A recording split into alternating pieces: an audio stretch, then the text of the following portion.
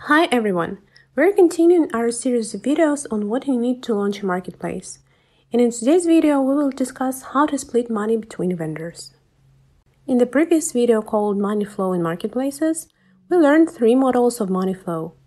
Now we're going to find out more about the model when the marketplace uses a payment system to split the income between vendors and the marketplace administrator. Let's take a look at the diagram and discuss the pros and cons of this model. In C-Card Multi-Vendor, you can integrate in your marketplace such systems as Stripe Connect or PayPal Commerce Platform. Both of them work on the same principle. A customer pays for the order, then the payment system splits the money. Commission goes to the marketplace, and the rest goes to the vendors who sold the products. The benefits of this model are as follows. A customer pays only once. Vendors can receive the money shortly after the payment. The marketplace owner does not have to split the income between vendors.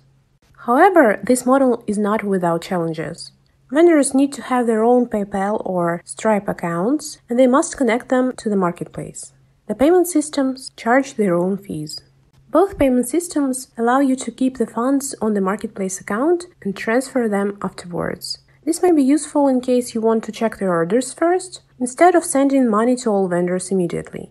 Stripe Connect allows you to charge unpaid payouts along with the transaction fees. It means that if a vendor has a debt, the Stripe will charge an amount of money from each purchase to pay off this debt.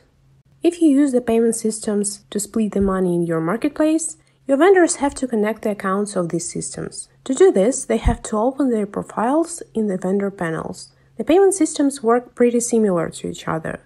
All you need to do is decide which system would suit your vendors the best and make sure if the payment system is available in your country. Stripe Connect has a functionality called Express Accounts. It is useful for vendors who don't have their own Stripe account yet. If you allow it, those vendors will be able to sign up for a Stripe Express account right from the vendor panel. Express accounts have some benefits. They're much easier to register than standard Stripe accounts. They have a simpler dashboard for vendors. However, there is a reason why the decision whether or not use the Express accounts is left up to the marketplace. Firstly, the marketplace bears more responsibility. Secondly, Stripe charges the marketplace for each payout and each active Express account. So, in this video, we discussed 2 payment systems using which you can split money automatically between your vendors. If you want to know more about other models of money flow in marketplaces, go check out the videos on our YouTube channel. By the way, you can always try it by yourself if you go to cscard.com and get your own personal demo. I will attach the link in the description below.